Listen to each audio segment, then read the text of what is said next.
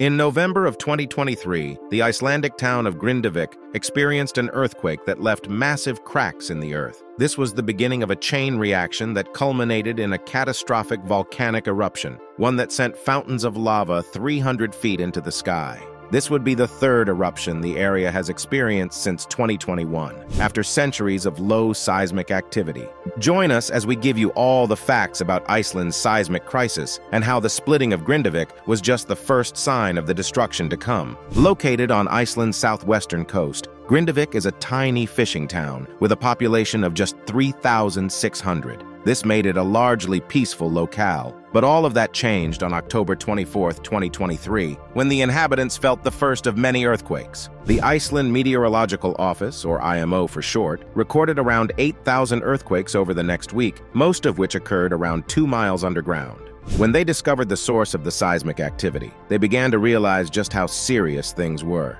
Not far to the north of the seaside settlement lies Svartsengi, a volcanic system that had lain dormant for hundreds of years. This long period of inactivity ended in 2020 when the system started showing signs of reawakening. 3 years later, it became one of many volcanoes that erupted across Iceland. These earthquakes were where it all began. On November 10th, the IMO recorded an earthquake that reached 5.3 on the Richter scale. 22,000 earthquakes had been recorded by this time. The pressure was building, and it seemed only a matter of time before the earth tried to swallow Iceland whole. While all of this was happening, the ground beneath Grindavik started to come apart. The town had been built on top of a lava field created 2,350 years ago by a volcanic field named Sundanukur. In other words, Grindavik lay in the literal crater of a volcano. Everything from its harbor to its location had been shaped by its eruptions, and now it seemed like Sundanukur would destroy what it had built. Magma had begun to ooze into the dikes beneath the crater, which sent ripples through the surface. The cracks this created released boiling hot steam, a clear representation of the pressure cooker-like conditions below. Officials declared a state of emergency, Grindavik was evacuated, and everyone waited anxiously to find out what came next. In the nearby area of Svartsengi,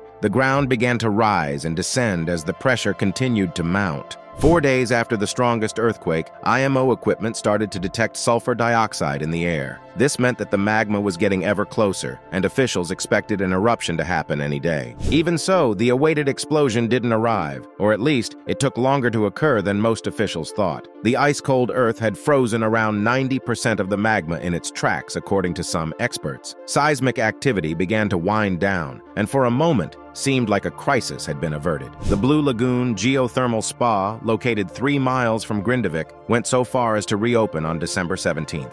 They believed that the worst was over. Little did they know, everything was about to come crashing down quite literally the next day. The magma near Sundanukur itself was still blazing hot. All it needed was just a bit more pressure, and the whole thing would blow sky high. By the start of December, GPS data showed that the ground was now higher than it was prior to the earthquakes. This was the result of magma buildup, and it turned out that the 5.3 magnitude earthquake of November 10th had sent the molten rock into much less secure reservoirs. At Svartsengi began to seep into the dikes below, just as it did in Grindavik. If the ground managed to cool it down, an eruption could be avoided once again. However, Iceland didn't get so lucky a second time. During this tense wait, the power station in the area had been evacuated as well. Personnel at the Reykjanes geothermal station were operating it remotely, allowing for an uninterrupted supply of energy. However, the remote operation simply couldn't provide a critical utility to the local area: hot water. While the surroundings were largely vacant at this time, sooner or later all of these temporary refugees would have to come home. So this was a temporary solution at best. The main problem here was that the power station was extremely vulnerable to a potential eruption. If a lava field ended up coming its way, 7% of Iceland's population would be left without electricity. In the frigid climate near the Arctic Circle, that would essentially be a death sentence for tens of thousands of residents who rely on electric heating to survive. Anticipating an eruption, authorities had set up barriers around Grindavik and other strategic areas. Of course, these barriers would only be able to do so much to keep molten lava at bay.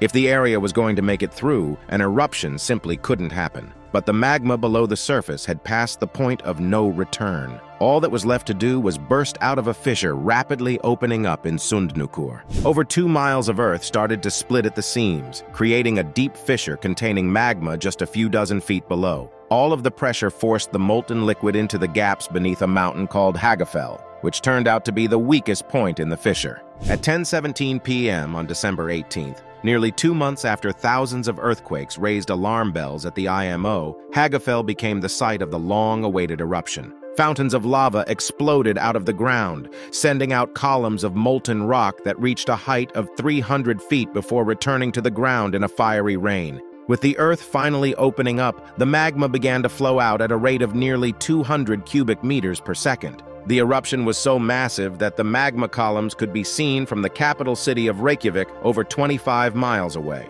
Pandemonium erupted at Keflavik Airport, the largest in the country, as flights were indefinitely delayed. The Blue Lagoon Spa, reopened just a day prior, had to hastily shut back down. As the country came to grips with what had just happened, the IMO grew extremely concerned about the direction of the lava flow. The Icelandic Coast Guard sent a helicopter to take a closer look, which confirmed what everyone was fearing. The Maga was flowing irrefutably and inexorably towards Grindavik. That meant the potential destruction of not just that town, but also of the Svartsengi power plant located just miles away. A sizable chunk of the country was at risk of losing access to electricity for an indeterminable amount of time. And then, the next day, people started smelling smoke and ash nearly 20 miles away from the eruption site. This led to fears that toxic volcanic gases might end up reaching Reykjavik in 24 hours. This was a national crisis, one that had brought the entire country to a standstill. And there was simply nothing anyone could do as the crack formed in the ground near Hagafell spewed out hellfire. Another major concern was the prospect of further eruptions. Volcanic activity is an enormous geological process. It never happens in isolation, rather it usually forms a pattern. And if the pattern is anything like what we saw in Iceland, it could make the entire area uninhabitable. However, on December 21st, the situation started to seem like it was changing for the better. The IMO announced that the eruption site was no longer spewing fresh lava. The evacuees of Grindavik took this as a sign. It was time to go back home. The IMO said it was too early to say the eruption was over. Officials repeatedly warned them against returning. And yet, despite everything, the inhabitants of Grindavik slowly but surely began to trickle back. 40 of them celebrated Christmas and New Year's in the comfort of their own homes, while an ocean of fire marched towards them.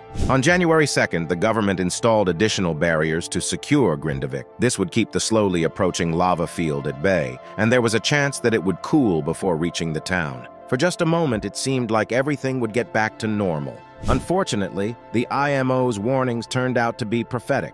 At around the same time that the barriers were being reinforced, GPS data started showing the same patterns that occurred right before the Hagafell eruption. Based on the latest reports, another volcanic eruption might be right around the corner. Luckily, it appears that the highest level of seismic activity isn't as close to Grindavik as the last time around. The IMO says that the magma would take several days to reach the surface, if it rises that high at all. Of course, all predictions tend to go out the window when a long, dormant volcano erupts 3 times in 2 years. What's your opinion, though? Let us know in the comments below. If you like this video, please give it a thumbs up and subscribe to our channel for more videos just like this.